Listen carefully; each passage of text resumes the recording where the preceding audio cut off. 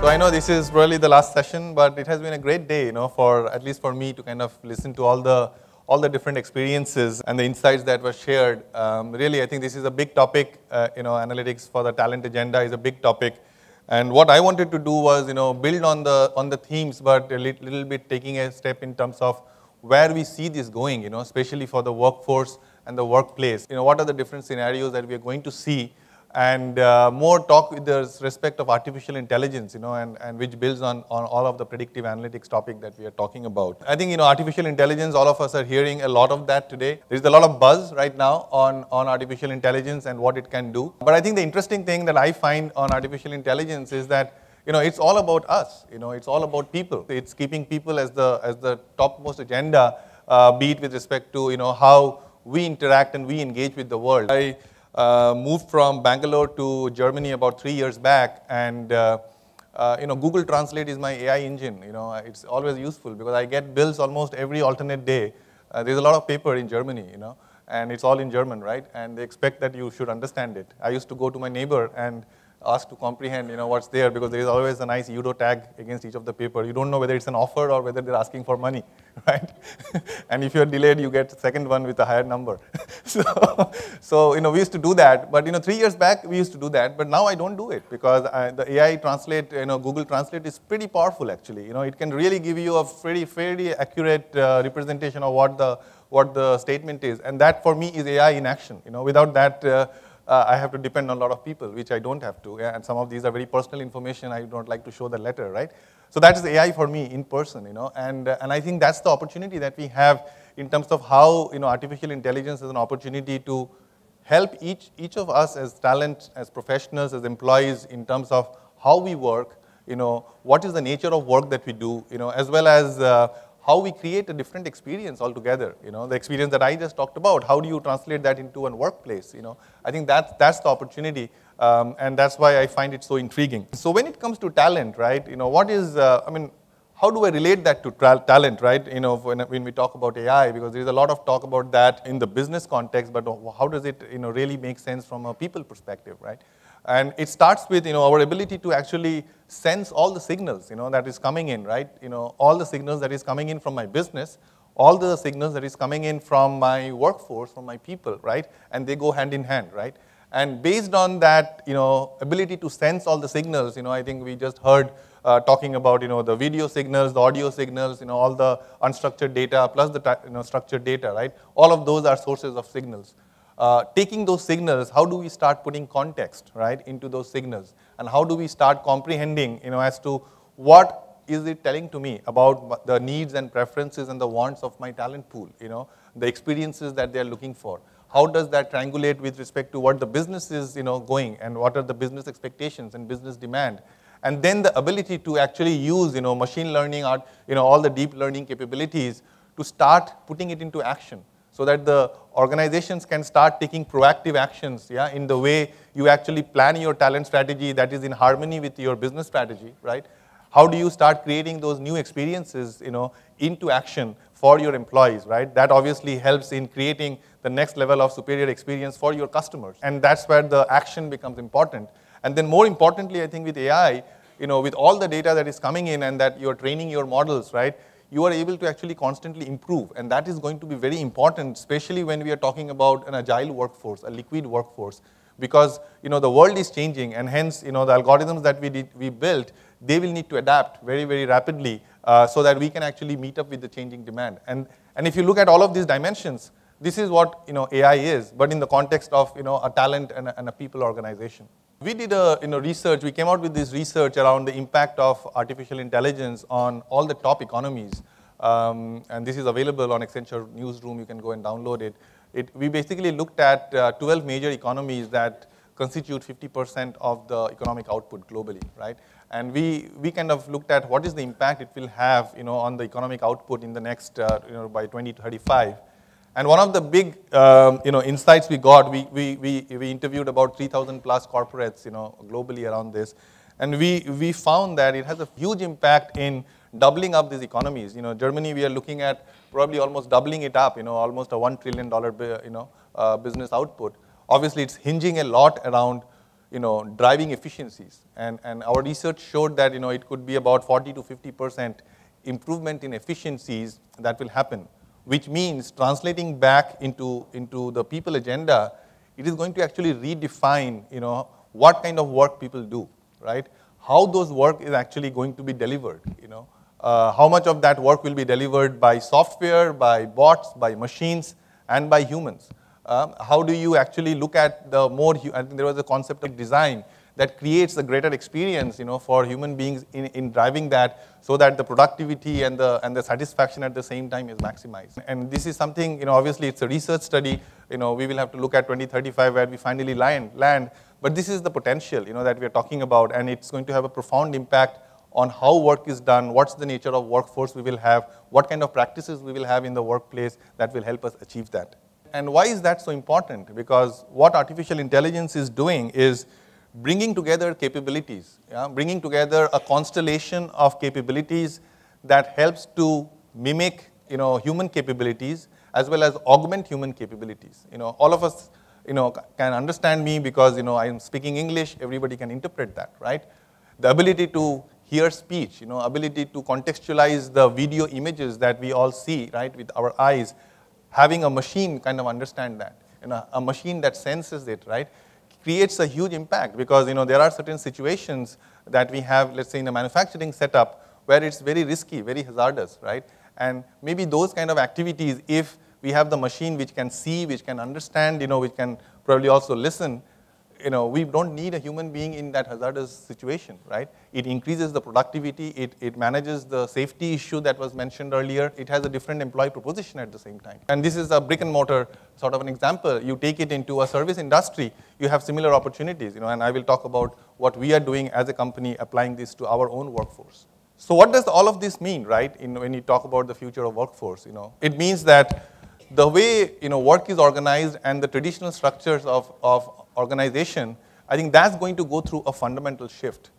We had these functional organizations, departmental organizations, people within those, lines of management. I think that's going to significantly go through a disruption. And we are already seeing that, within our company we are seeing that, but I think this is happening with our, most of the leading industries. This is a trend that we will see.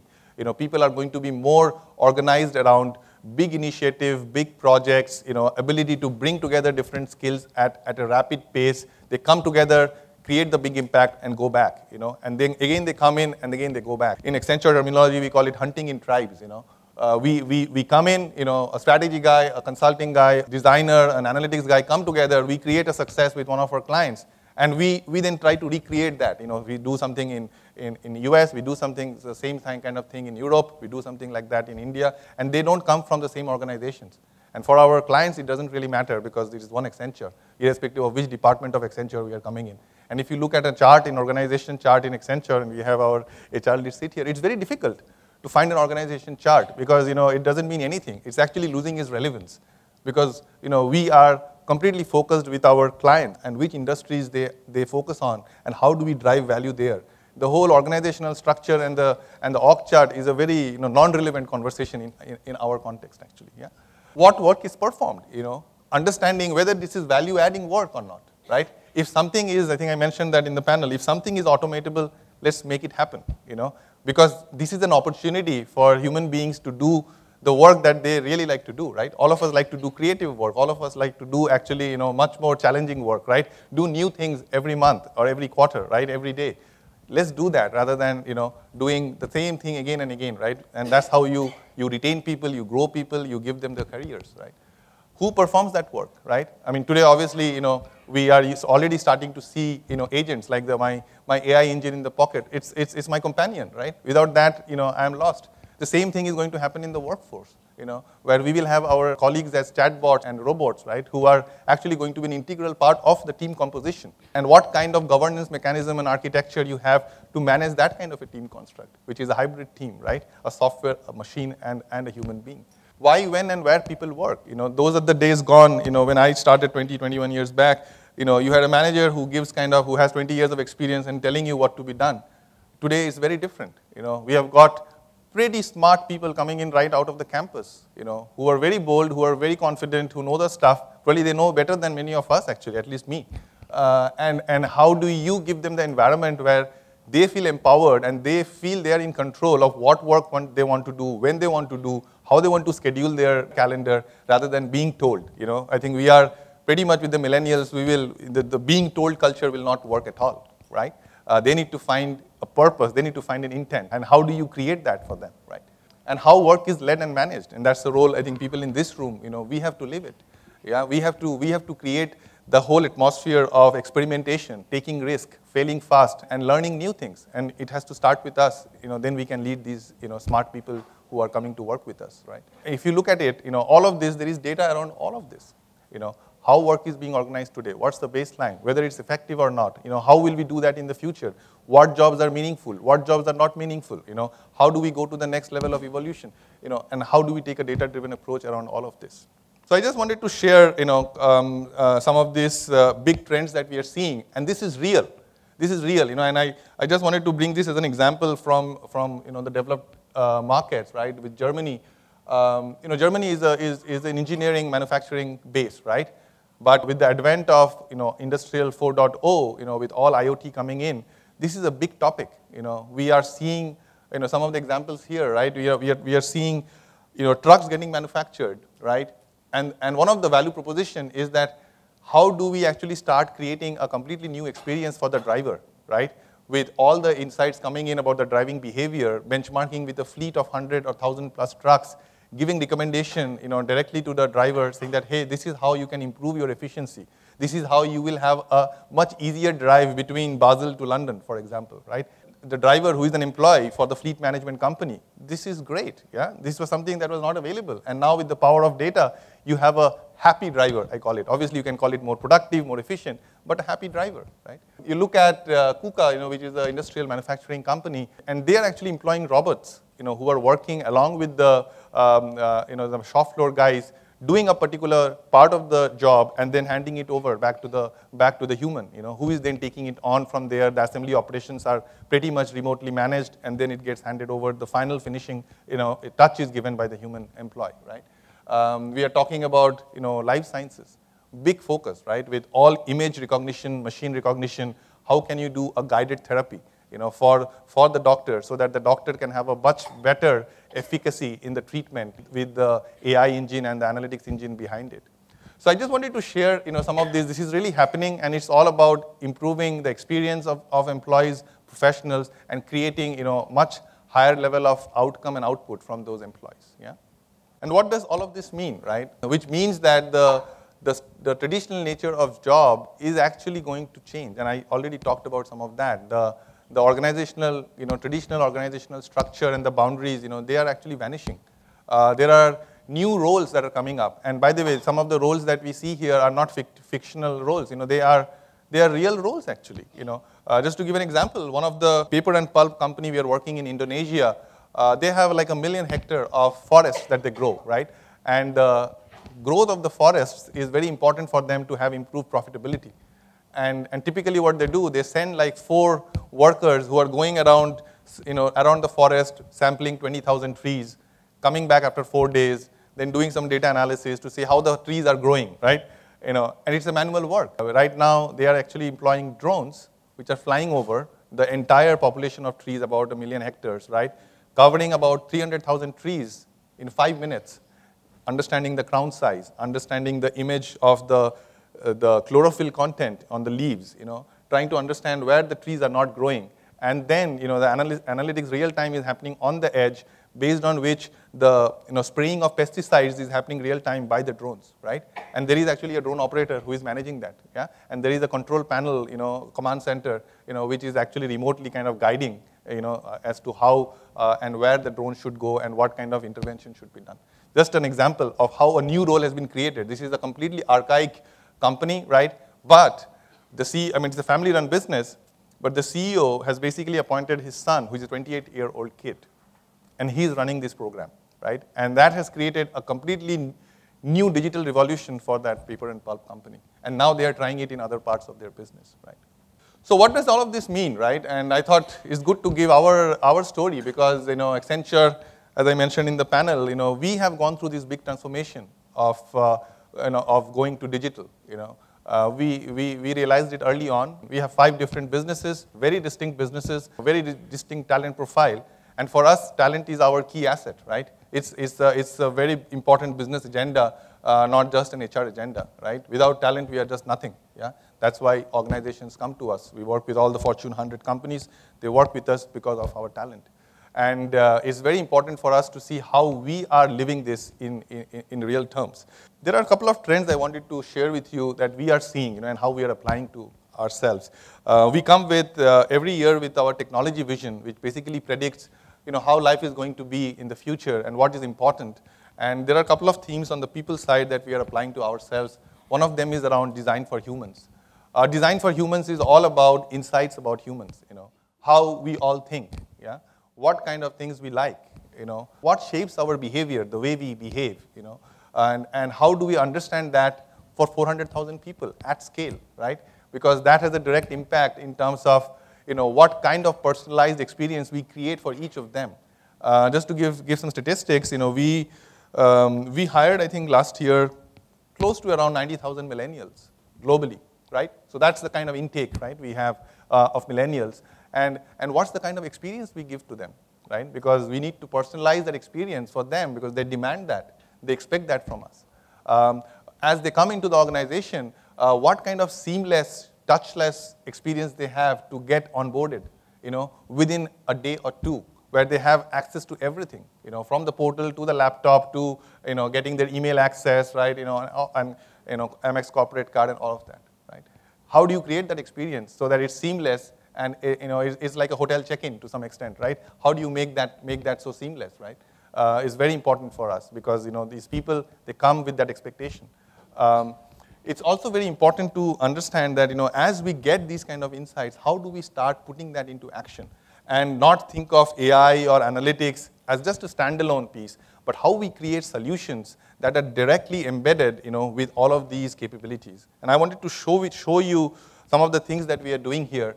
One of the big areas, is around talent acquisition. As I mentioned, with the volume of people we hire across so many different businesses with so many different skill sets, from strategists to designers to data geeks to engineers to scientists, it's a mammoth undertaking, right? And how do we use machine learning at the core to understand what kind of people, will succeed in a setup like Accenture? How do we identify those characteristics, where we can clearly map that this is the DNA that we are looking for, and if this person comes in, is going to be a high potential player for us. Because we have a DNA, that has come in from our Anderson days, but we have a certain DNA, and we need to understand whether the person we are speaking to has that DNA or not. How do we select those people, And then as they come into the organization, how do we create that kind of experience that they feel, wow, this is really cool, And they're able to transmit that interesting, cool factor back to our clients. That's so important. And that's why, we practice this pretty much at scale for all of our businesses. What I will show you is a quick walkthrough, I think the storytelling that was mentioned, of how we do it for our technology delivery center. Let me see if this works. So what you see here is a story of Meera, who is somebody who is interested to join Accenture. And Meera actually got, this is a summary, right? So Meera actually got an email saying that, she has been referred by a friend. She immediately gets contacted by Vikrant, who does, selection through the algorithms that gives Meera's profile. Meera gets contacted. She uploads her profile. She gets into an interview call. Within a day, she gets the letter of intent. And within 4 days, she gets the offer. Sounds pretty cool, right? How did it happen? Meera, she on a Sunday afternoon, she gets an email message saying, hey, your friend Mark has actually referred you. She clicks on the email. It actually opens up a video message from the talent manager talking about the particular role. She reads through that. She listens to the video. She feels, wow, this is quite interesting. This is something that I would like to do. And it marries with my long-term interest and passion. She kind of applies for that role on the mobile device and submits her profile. Vikrant on Monday morning looks through his databases. He typically had a pretty humongous amount of database to go through, but now with the algorithms and the predictive analytics, he is able to actually at speed understand which are the profiles that are right for the jobs. And he finds the profile that Meera had submitted quite relevant. Calls up Meera based on the analytics recommendation, has a great conversation, explains the role, understands a little bit of Mira's profile, and then based on that sends out an email, automated email, saying that, hey, these are the documents that I would need from you. These are some of the next steps, that we will follow through. So, and Mira gets immediately that sort of, trigger back from Vikrant. She goes in and she actually decides when to schedule the interview, right? And that's the difference, yeah? She decides when the interview should happen. The interview gets fixed. He walks in, Vikrant receives her. She goes for the assessment test, and then that follows through a video interview. And then by end of that, Vikrant comes back and say, hey, your profile is very interesting for us. We would like to give you a letter of intent, right? It happens within that few hours. And then based on that letter of intent, the background checks happen, and then within 4 days, Mira has got the offer, and she accepts the offer.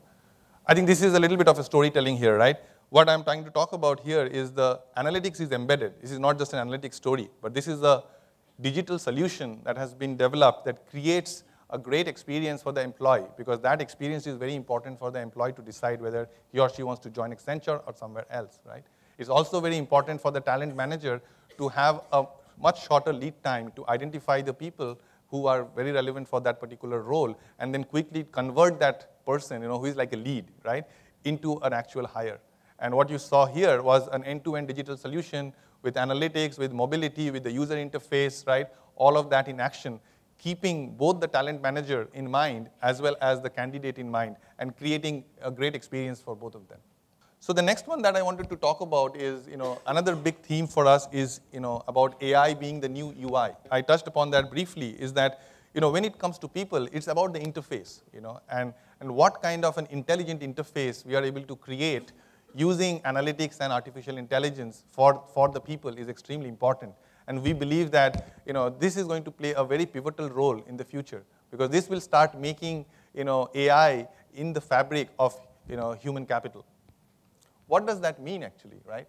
So this is something that, we have been working pretty much for our technology application development group, where we have actually created what we call as the virtual agents. And this is called My Wizard, which is a solution that we have deployed, which has virtual agents and bots who are working with our developers and project managers to help them identify during a project what kind of risks can be there, in that particular project.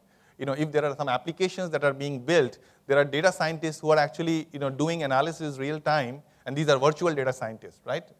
Who are actually doing analysis and understanding which part of the software patch might be at risk of an incident, right? And then give proactive remediation measures based on which the project team is able to understand that and is able to do those fixes as part of the project delivery. So what happens as a result of that, you have a complementary workforce helping you identify these things at scale, help you improve the delivery quality, and more importantly, finish the project on time at the right price point. And this is something that we have deployed in our technology delivery center. I'll quickly give you a quick demo of this. This is kind of how the My Wizard portal is. It has a command center kind of a setup. You go into the command center, it starts giving you a lot of good insights about the performance of your project. All the different metrics. It starts giving you a good idea of what are the events that are happening, how each of the project streams are progressing. If there are any kind of alerts that you need to kind of look after, it gives you all of those areas of interest that is very important for a project manager. It gives a very good feel to the project manager in terms of how the project is performing, what are the different project streams, and all of this is automated, by the way, right? And then there is a host of virtual agents. These are avatars that we have created. This is a data scientist avatar. There is a project manager avatar, all of that. These data scientists are constantly, as I mentioned, analyzing the different risks that are there in the application development. They are giving alerts, to the service manager saying, hey, these are some of the problems that I foresee. Let me go down into the knowledge base, and then understand what the root causes are. And these are all automated root cause analysis that is happening on the knowledge base, machine learning at the back of it to constantly improve these, algorithms that are doing it. And then based on that, it comes up with specific recommendations, and suggestions for improvements. What we also have is an automation arcade, right, with, where we're using Blue Prism and, other kind of platforms here to understand what kind of activities, that can be automated. And also applying machine learning to that to make sure that those activities, as we understand the pattern, they're automatically getting into the rapid automation. And then we supplement all of that with our analytics to resolve all the different incidents. We look at multiple forms of data here. We are looking at obviously the system data, the application data, but we are also looking at what kind of calls are coming to the call center, what kind of tickets are being raised, and can we do NLP on those tickets to understand what are the areas of focus that we need to put so that the development team can go in and actually focus on those particular areas. And obviously we are leveraging machine learning at the heart of all of that. So I just wanted to kind of share with you, some of this, just to give you a view that this is just a small example, where this is something that we are using with about 7,000 of our, software application developers. We are serving about 200 plus client projects using that. But this is just a small example of how we are applying it to ourselves, to make our people more effective, make them shine with their clients and improve the cost of quality as well as the overall quality level for the client.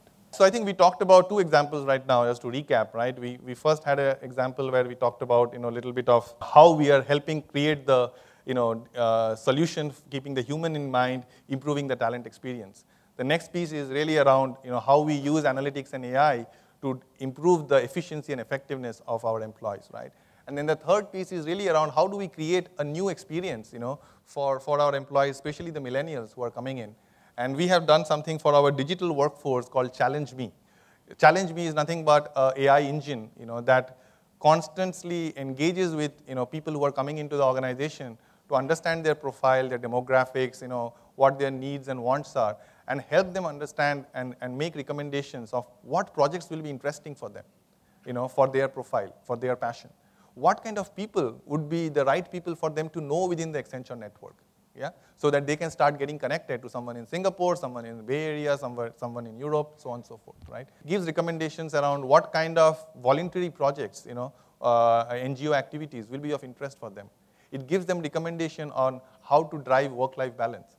And this is very powerful because what we have here, this is just a screenshot of the app. It basically starts helping employees to look at those options, what you see on the green boxes. Those are sort of the challenges, that the employees can start configuring for themselves. And that goes back into the knowledge base. And then the AI engine that is learning, based on the employee profile, starts coming up with recommendations, yeah, as I just mentioned on all the dimensions. The employee can take those recommendations, accept the recommendations, work on the recommendations. After he or she feels that she has accomplished what he or she wanted to do with the challenge, he or she gets a badge of honor saying that, he or she took the challenge. And then the employee can actually, again, tweet it back in our own internal social channel, saying, I have done that, right? Then he or she can annotate feedback, whether it was useful or not, because then that goes back into the engine, and it makes the engine even much more efficient, right? What it also creates is a cultural change, 10 people do it, 100 people see it. 100 people do it, 1,000 people see it, And it drives, irrespective of whether you're in Mumbai or Bangalore or Frankfurt, or it doesn't matter, and it creates, as I said, declining the boundaries of the organization and geographies that you are in. It doesn't really matter. You are one global resource, and this is what the organization offers you. What all of that means, right? I think from a journey perspective, AI has a profound impact. There are multiple entry points. You can start with more automation and efficiency gains. A lot of discussions are happening today in that space. We talked a lot today about analytics, and then how do you take all the machine learning, deep learning, to start creating these self-learning automated solutions. And I demonstrated some of the solutions to you.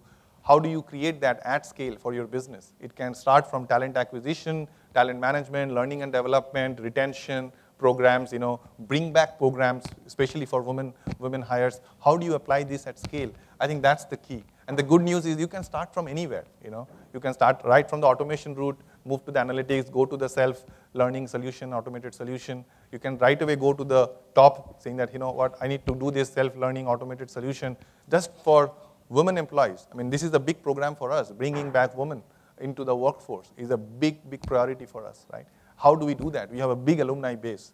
We see people after they have made managers, it is very hard in a consulting setup, right? How do you, create that liquid workforce with those people who took a maternity leave, right, and probably then take a sabbatical, to not lose them? We have to make a real effort for doing that, actually, right? And what role we can have the technology and the methodologies and the algorithms play for us for that. So, in 5 years, where will all this be? Any guesses? AI will become a first-class citizen. It will be one of our team members, pretty much like the way we work with our human team members. Yeah? It's going to define the completely new architecture for us, which means a lot of open source coming in, a lot of agile development coming in. We cannot be stuck into the legacy architecture. It will mean a complete revamp. And organizations will be forced to do this, actually. Yeah? What it also means is that we will change the face of the industry. We will change the face of ourselves as a company and change the face of the industry, IT industry as an example. I think there was a question that you asked earlier in that light, right? And obviously, it will unleash new levels of creativity and productivity. And this is the simple formula that I want to leave with you, which is about putting human at the center with the process and the data powered by AI. I think that's going to create the next level of talent performance, talent experience, yeah, and the next level of human capital organizations. And the best way to do it is let's create it, Although we had all the estimates, it's all about, creating it. And this is people in this room, people like all of us here, I think we can make it happen, We can obviously choose to wait till it happens, right? But it is happening, and it's people like us who have to make it, and that becomes our future, right? So with that, I think I'm pretty much done. Thank you, and open for any questions. How to ensure that different HR functions and systems, example, talent acquisition, talent development, blah, blah, blah, talk to each other in large organizations. Okay, that's a very interesting question, actually. I have my HR lead sitting over here. He can probably answer this better than me. It's an interesting perspective. I mean, I just extrapolate this. This is the typical situation where a lot of the companies are, right? But people cannot afford to do this anymore, to be honest. Yeah, I think what is going to force this, right, is that these are all interrelated. If you see, the kind of talent acquisition you do should be based on the kind of skills that you actually need in the future. Your anticipation of what kind of skills that is required will actually inform what kind of talent you want to acquire and where you want to acquire from, right? And we are seeing that, we are today seeing that. In our organization, we have this, what we call as the talent supply chain.